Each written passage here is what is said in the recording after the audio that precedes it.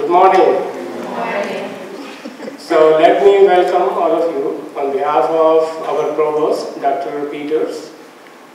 She invited Dr. Omar for this seminar and help us to develop a MS Biotech program.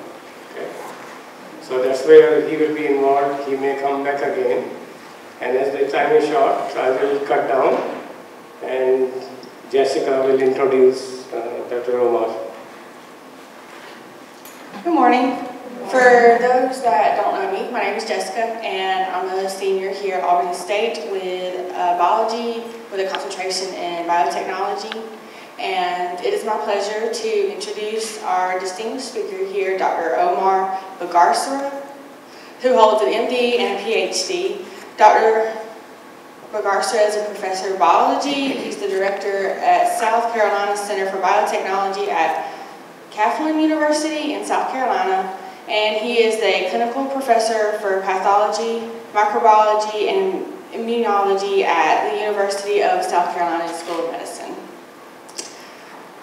He did his master's in biochemistry from University of Karachi, his PhD in microbiology and immunology from University of Kentucky, Louisville, and he obtained his MD from a university in Mexico. After his MD degree, he did his residency in pathology from Hahnemann University and Temple University, Philadelphia. He holds 26 patents since 1996. His most recent one includes a dipstick test to identify newborns who are at risk for autism and a brand new method to produce a new class of antibiotics.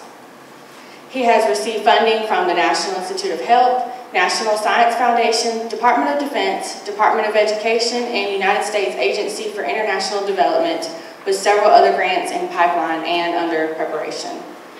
Some of the awards he has received include the first patent for in situ PCR technology. He's an elected member for the AACR-MICR. He is a winner of the Link Award, a co-winner for South Carolina Governor's Award for Science Awareness. He's an Outstanding Teacher Award, the Hunter Award for our Outstanding Performance in Teaching and Educational Development, Leadership in Research Award by Claflin University, and Outstanding Services to Minority Mentoring Program. He is a reviewer and editorial board member for several top leading research journals and panelist on several review board member of the NIH and several other funding agencies. He has authored about 180 scientific papers, has written 36 different chapters in books, and is the author of 10 books. He has been a keynote speaker at 75 meetings in the Symposium of National and International Repute. Today he will share his work on role of environmental factors in autism, what causes autism, why is it increasing, how can we prevent it? And let's welcome him. Thank you very much. Thank you, Jessica. Thank you, everybody, for being here.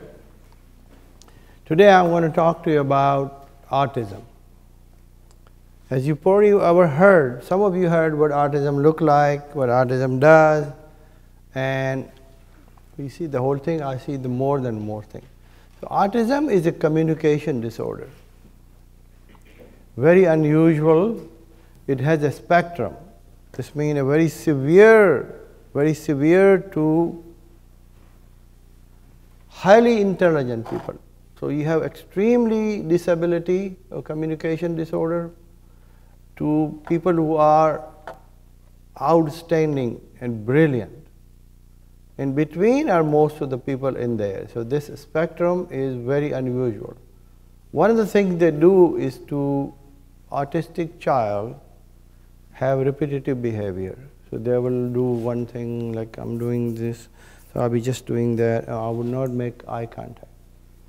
So the person would not make eye contact with you. Now, if you are in this end of the spectrum, that baby is really disabled. Very difficult. Most of them fall in the middle. If you are the other end of the spectrum, you'll be like Einstein. Einstein has Asperger's syndrome. Okay, Michael Jackson most likely had it. Thomas Jefferson probably had it. Mozart probably had it. If any of you ever seen a movie called Amadeus, you should see it. How Mozart is really life researched, well-researched work of Mozart life. This is the way he really was. A brilliant boy who actually composed beautiful music at age 3. Same like Michael Jackson. You ever seen Michael Jackson? Man, he was unbelievable. Most likely he had some issue with, some people say, Asperger. Most of the people believe that autism is a genetic disease. Today I'm going to tell you that most of the people are wrong. Okay, there are gene defects which are in autistic baby gene, DNA. But primarily is not the main reason. Primarily is exposure to environment. And I'm going to convince you today, hopefully, that if you really look at all the experts, people who are in this expert in this field, you will see that is not the case. 80 to 85%, we don't know what causes autism. And this is one of the reasons we don't have a cure, we don't have prevention, because we don't know what is causing it. Now, you have to excuse me, this part, people actually think all these things are part of autism. But I want you to pay attention to this and this, de novo mutation. De novo means the baby is in here, fetus is inside mother's womb, and it will develop genetic defect. They are not found in mother or father, any of those genetic defects. Trio analysis, we do 3 analysis same time, whole genome analysis for mother, father, and a baby. Only baby has this genetic defect, de novo, this inside. Okay, and then 80 to 85, unknown. I'm saying because unknown because they are genetic defect caused during the gestational period when baby is inside mother's womb. And I'm going to convince you today that that's probably the where we need to concentrate in our research. So there are rare genetic diseases, all of these which relate to this part here. There are genetic diseases in which baby has intellectual disability. One of the disabilities which falls into the spectrum, it doesn't mean that this baby actually have eye contact issue or communication issue, depending on how bad the genetic defect is. Most of you probably know there is called gene penetrance. This means a genetic defect somebody inherit from their parents, mother or father, or both. It's autosomal recessive. Then what happens is that depending on the degree of penetrance of that gene, that baby could be totally normal and nobody can recognize that person has that genetic disease, or could be so severe that person will have intellectual disability and fall into autism. What really happening? Autism starts at age 8 weeks of gestation, up here to all the way to 24 weeks of gestation, when your brain is developing. When your brain is just about to start, see the size of the brain? That's the size of the brain. That time brain is this big, 8 weeks of gestation. So what happened? I'm going to show you that if you expose the baby to environmental chemicals, specific environmental chemicals, not all of them, they will hit the brain, a neuron which is growing leaps and bounds at that stage. Remember, you start from this and you develop into this little thing in here. If you take one cell out of that, so human brain have thousands of faculties. Remember, use the 2 kinds of faculty. One faculty is that me and Dr. Jain and gentleman there, and Dr. William. We are faculty. We never say faculties. We use the word faculty. In the brain, we have faculties. It's the only time you use we have 1,286 faculties in the human brain. If you take one of the cell out from there, from here, this was only 1,000 or 2,000 cells in there. If you take one of them out, you took the faculty out. You took the whole faculty, because this faculty would never develop. If you take 2 or 3 out from a chemical, a synthetic chemical which somebody got exposed to, you lost part of that, big piece of it. And this empty space will be filled by another cell type, because you cannot have empty space in the brain, developing brain. Humans have 100 billion neurons. How many? 100 billion neurons. Nobody on earth, no creature on earth has brain this big. Not my brain, but all of yours. Mine is probably about half that size, but you know what I mean. So you can see what happened to you when you take out a faculty. Depending on the cell type, which replace that faculty. If it's a fast-growing cell line faculty, it will take over the brain, and you will have a much bigger brain. So autistic children, a large percent would have a 30% bigger brain than a normal human brain. Big brain, but the wires are crossed. Why it is happening, and when it started to happen? So about in 1920s, 1 in 100,000 baby had autism. 1 in 100,000. Then we started industrial revolution. We started to develop synthetic chemical in our life. You see, you have water bottle, you have paraben in there. Plastic started then, 1960. If you see glyphosate, it's a Roundup. Roundup is a deadly chemical. Now, a lot of people say, well, it doesn't do anything to eukaryote. It's only affect prokaryotic life form. True? But all the way up here, starting from here, all the way up here, you have microbiome. You have bacteria, which are 10 times more bacteria. So we have 3 trillion cells in our body. That has 30 trillion, you have 30 trillion microbes. And what they do, they actually make beneficial chemical for us.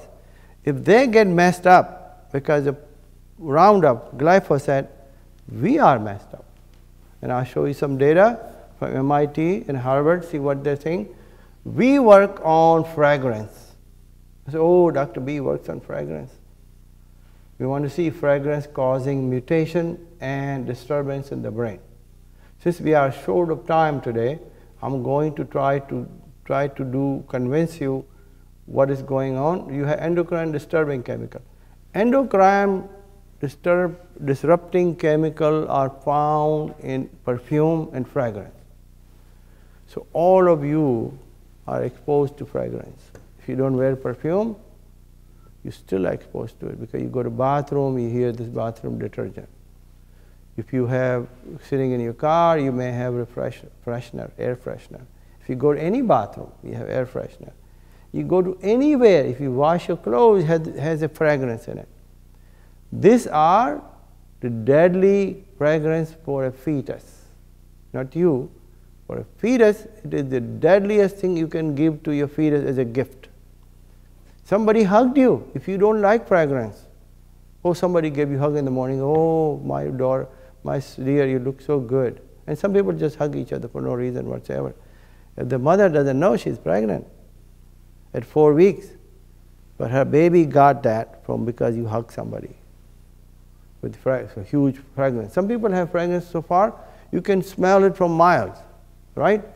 What they're doing, what they're emitting, they're actually emitting volatile compound. Volatile compounds are the one with a low temperature, room temperature. They blow out of your body and go into around everyone.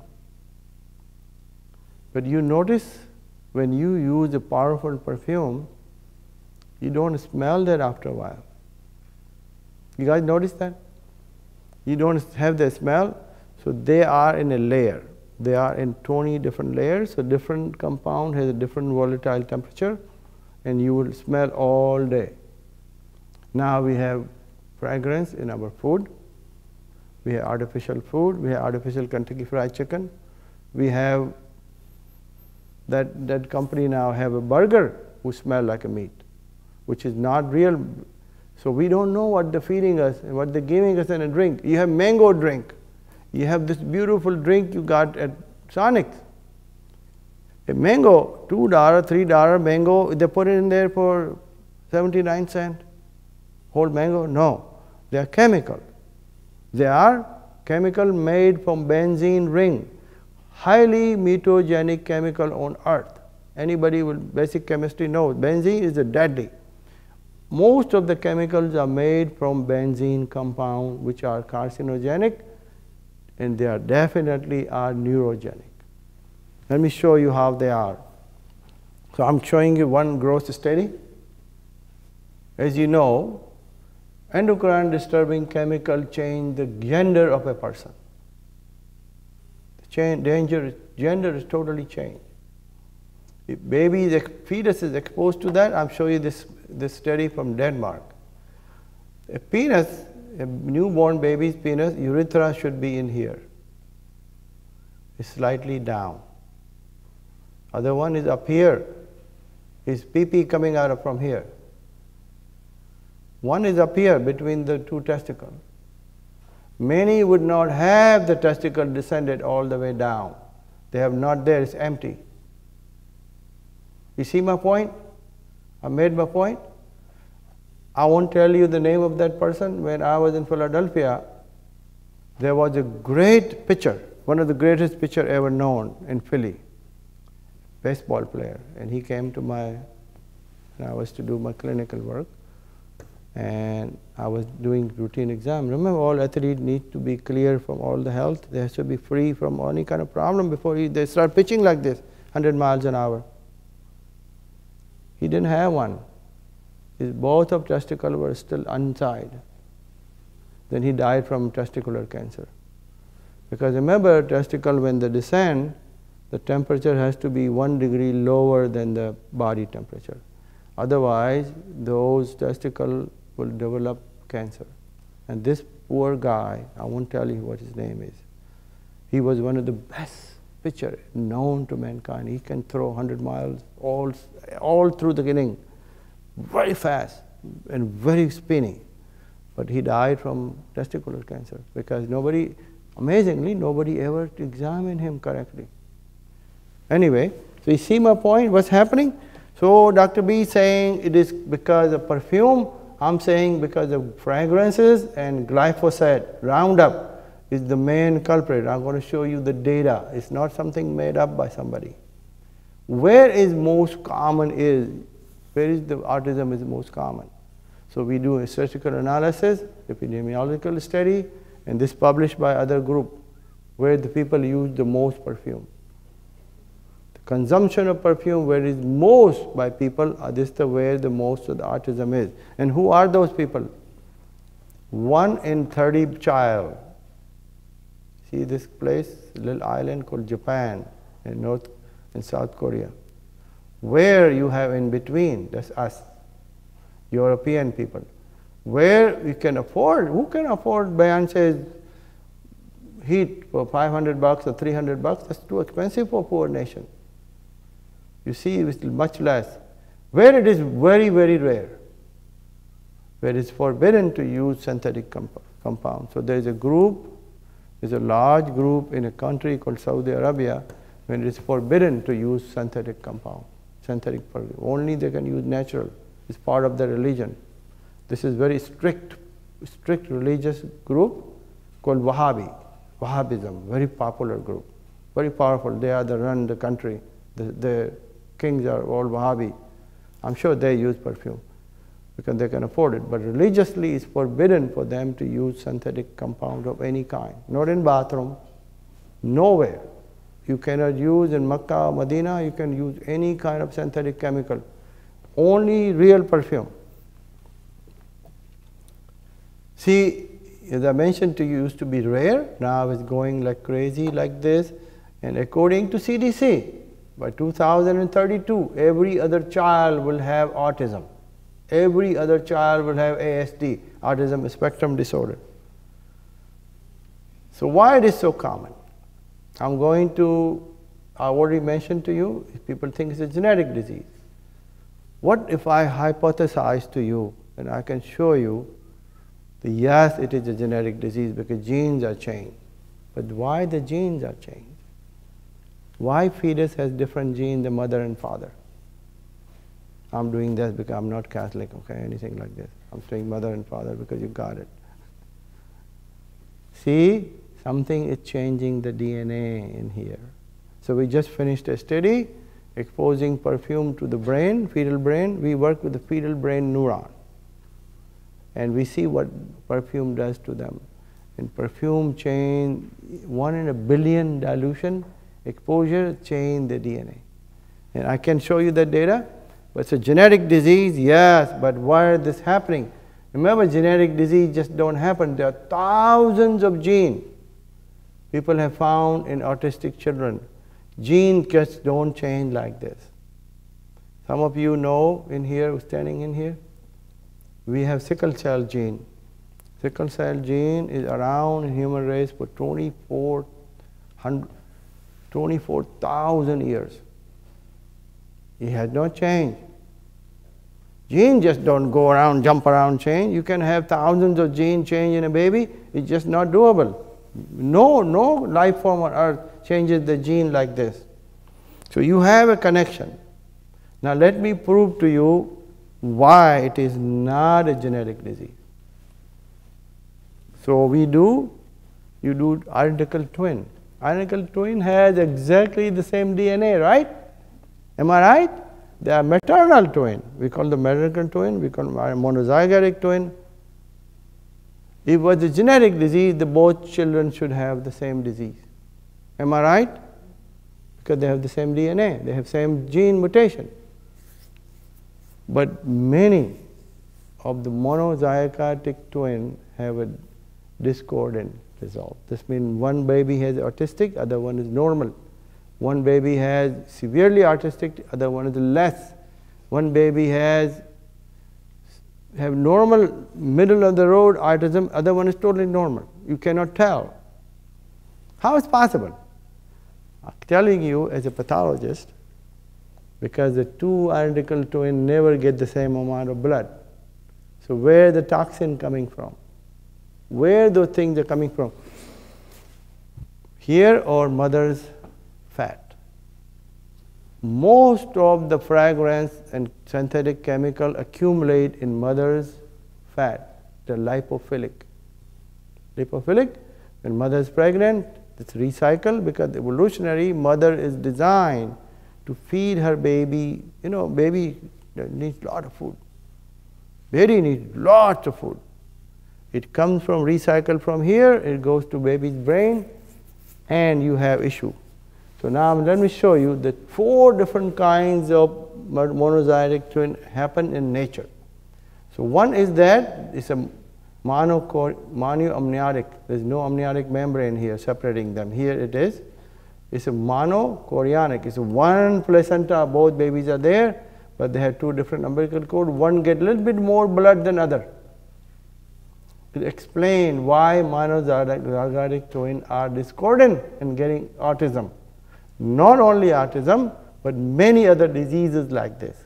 The other one has amniotic, you see the amniotic membrane here, but they are different umbilical cord. They're not getting the same amount of blood. The amount of blood is different, environment is different.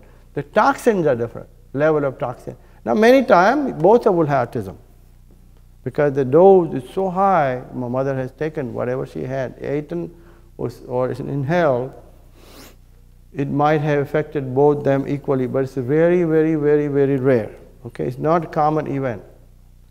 MIT, Dr. Stephanie Seneff has published enormous amount of data at MIT saying that amount of consumption of glyphosate and Roundup is the main reason that we get developing so much autism.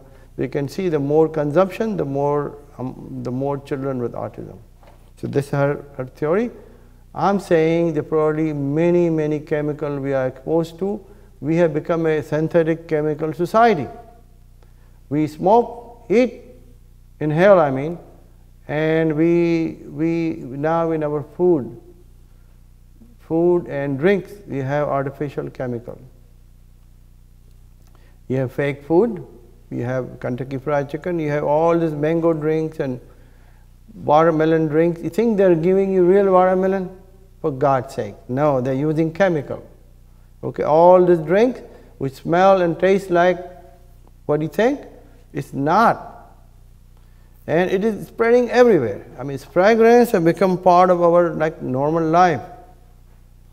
A single perfume bottle contains over 4,000 synthetic chemicals. Single perfume bottle, and many of them, but 1,000 of those are endocrine disrupting chemical. They disrupt the chemical. These are the name of the chemical. Now, they are lipophilic. I mentioned they stick into they accumulate into the woman's.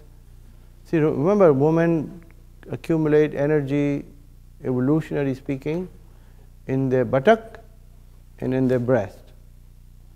The design, so when woman is pregnant, she has to feed the baby. See, baby doesn't wait to eat, mother to eat. Baby has to be eaten constantly. So this recycle very fast. And you will notice it right away if somebody is pregnant, that their shape changes because they're eating a lot, they're accumulating a lot of fat. If they're accumulating a lot of fat, that has to be dissolved and given into baby in the form of energy. With the energy, you have all accumulated chemical in there. So you are messing up your baby. How can I tell you? Because a mother is older the mother, chances of her having autistic baby is higher. That's what data shows. That's what science tells us. So you can't argue with science. Truth is truth, right? Fact is fact. So why is happening? I'm going to cut down my talk a little bit. I'm going to tell you two secrets. It will freak you out totally. A fetus, 8-week fetus, a boy, so remember autism is 5 times more common in boy than girl. And I have data on it, but I may not be able to show you all of it. So you can see a fetal baby at 8 weeks start to make testosterone, steroid. So boys on a steroid from the very early stage of their life. When they are fetus, they are on a steroid. See the amount of fetus the baby is exposed to. Almost same with the adult. See my point? Anything we're going to act like a steroid in the fetal life going to affect the engineering of the brain of that boy or girl. If girl exposed to testosterone, see, girl never exposed to testosterone, only estrogen. Her estrogen level is very low when she's growing up. Only when she reaches puberty, kicks off, and you have a giant estrogen cycle. Boy have testosterone up to here, 8 weeks to 24 weeks. If anything interfere with that life in the boy, if you have too much testosterone, any synthetic chemical, any endocrine disturbing chemical, that will affect that boy's brain. And girl's brain, how do we know? At around 8 to 24 weeks, your finger develops. See that baby? Actually, I have another picture of it, but I decided not to put it in. It was very funny. The baby was showing finger, but I decided not to put that in. This is called number 2 digit, next to your thumb. This is called number 4. An autistic boy, not all of them, but many of them, this finger will be bigger than 4th. See my point? Now everybody started to look at the hand, right away. It's normal.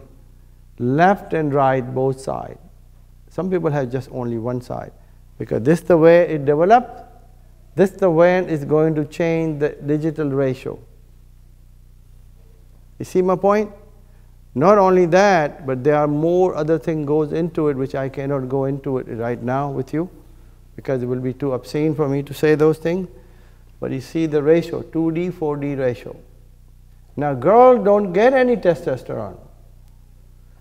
Boy's brain is designed to do engineering work. Boy is the organizer. Boy is what? Organizer. Girl is an empathizer. She will empathize with anyone. That's the way her brain developed from the very early fetal life. Boy jobs are different. Our brains are engineered totally differently, male and female. From the early stage of our gestational life, 8 weeks of gestation, when you are this big, your brain is being engineered totally differently. Everybody see that? I know everybody's going to freak out. A girl has that unusual hand, this finger will be much bigger, this bigger. And this girl is a management expert. She will be engineer. She is like engineering kind of brain. She will be a surgeon. She will be an expert on things people don't even realize. That finger is that big. Okay? So I'm going to, we used to have natural fragrance. We move away from natural fragrance. Now we're doing all this unusual thing with our flavor. Flavors are everywhere. You can't do without flavor. What I'm going to do is going to move some of these. So 30% of autistic baby has 30% bigger brain. 30%. So you talk about 100 billion neurons. This baby has 130 billion neurons. Lots of them. If they're connected correctly, this is a normal connection, and this we do in vitro, this connection correctly is great. If not connected correctly, that person going to have Asperger's syndrome would be a genius. Have some issues, minor issues, but will have genius. So this is a normal brain neuron look like, male and female. We dilute a fragrance 1 to 10 million dilution, 1 to 10 million, and expose them only for 24 hours. Look at what happened to the brain. This is a fetal brain neuron. Look at the axon going all over the place. Just to show you, this is the way the axon look like, a normal brain. This is the way axon and neuron look like this. Look at this, totally messed up. You see my point?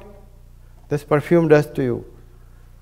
I'm not going to go in great deal of detail to where the defects are and why they are in a specific place.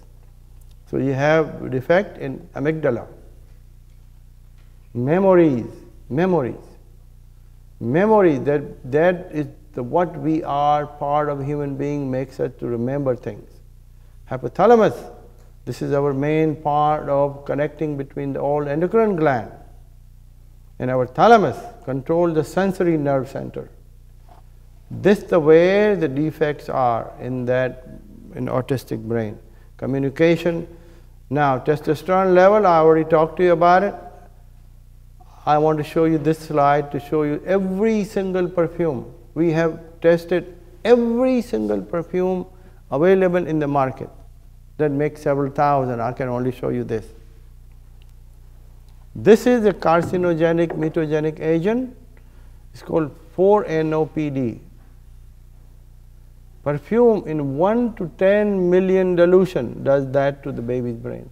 So many mutations it causes. Look at the mutation. So you can see it happens. One more place when we connect with people. We have a center in our brain. We have certain cells in our brain called oxytocin and arginine vasopressin neuron. They are the one who the way we make connection with people. We relate to people. You are making connection with me because you're looking at me, right? Eye contact. You know what I'm doing, how I'm acting, what I'm doing, and you understand what I'm doing. Autistic children have lack of those neurons. because some synthetic chemical killed them off when they were 8 weeks of gestation. You can see here, it's a normal brain, and after you expose them to 1 to 10 million concentration of perfume, that's what happened, and this what happening. I'm going to show you. I'm not going to go into detail where these neurons are. These are the where the oxytocin neurons are. Boys are more common than girls. What is happening? There's a gene defect happen in boys more than girls when they're exposed to endocrine disturbing chemical. We just completed this work. And what happened to them, that gene called RORA gene, he basically is down-regulated very, very bad in boys as compared to girls. So you can see it's in here different kinds of chemicals in here, endocrine disturbing chemical, and here is totally down-regulated. And they are the one who makes all this main genetic connection. Gene which are involved in autism, disturbed in autistic children, they are connected with RORA. So what I'm going to do, I'm going to stop right here.